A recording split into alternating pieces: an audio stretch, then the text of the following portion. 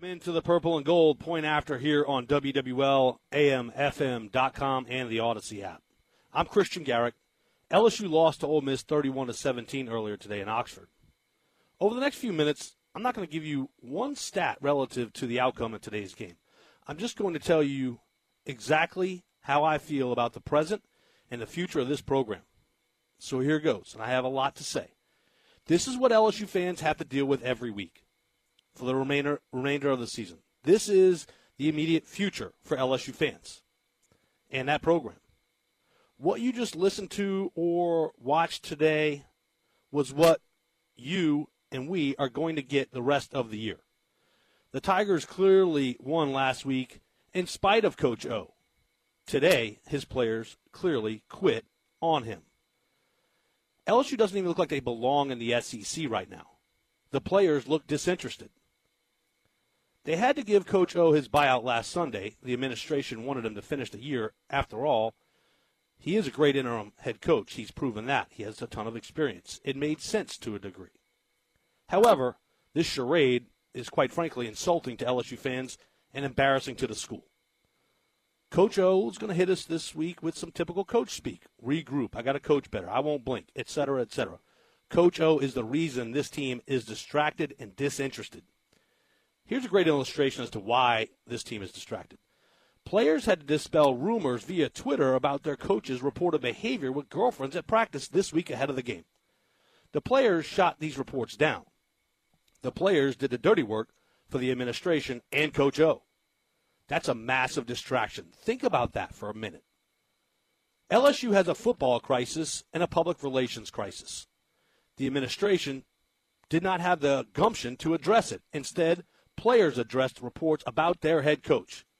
Pass the buck leadership is failed leadership. The administration at LSU is void of leadership when 20 and 22-year-old young men are addressing a situation that the administration ignored.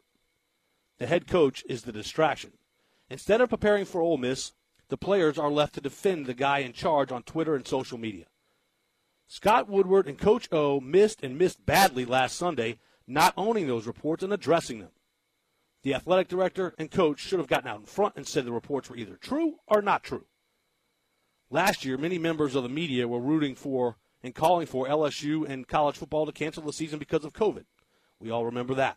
This year, I wouldn't mind if the Tigers cancel the remaining games on the schedule due to their play. Their play and coaching is offensive to college football, and cancel culture should come calling. How is this any fun? Is this any fun at all to watch this? I know LSU's down a ton of starters. I'll give you that. I'll acknowledge that. However, that is the least of their problems on this team. Ole Miss had not beaten LSU in 5 years. 5 years. And they beat them badly.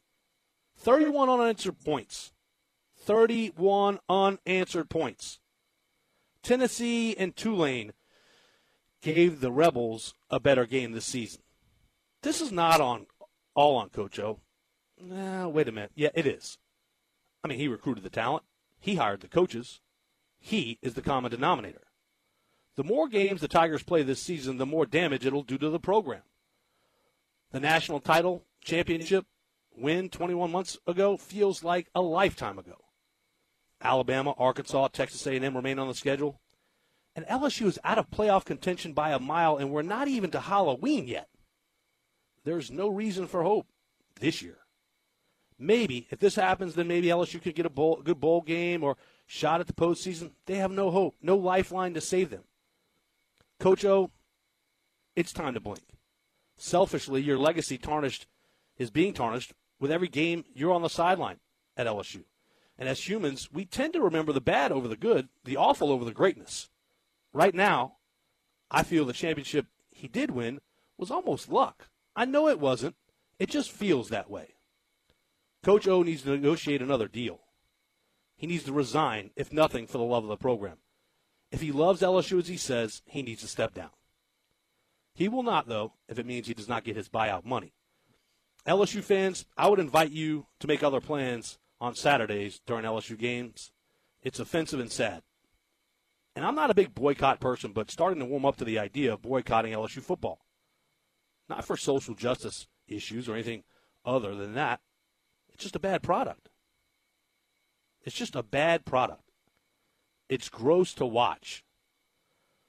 My concern is every game Coach O remains on the sidelines, it sets the program back further and further. If I'm another SEC coach, man, the strategy is clear. I can steal recruits. I'm on the phone with LSU recruits every day, and I would be reminding them of what a dumpster fire the Tiger program has become. And I'd ask them, do you really want to be a part of a rebuild or come to an established winning program? What a shame. What a shame. Local boy and Coach O did good, right? Right there from cutoff, Lafourche Parish, his dream job. Now he's doing significant damage to the local favorite football program. By keeping Coach O as the coach, even though they announced a mutual split, the administration essentially asked the players and coaches to go down with the ship and ignore the lifeboats. The captain, Coach O, not the passengers, players and assistants, is required to go down with the sinking ship. The players and assistants are watching the Titanic go down from the lifeboats. They have checked out on their coach. They have checked out on this program. And I blame the administration and Coach O for putting him in that situation to where you got to play for a guy that you didn't want to play for. He got sideways with you on a number of issues, did some things you didn't like. You lost faith in him.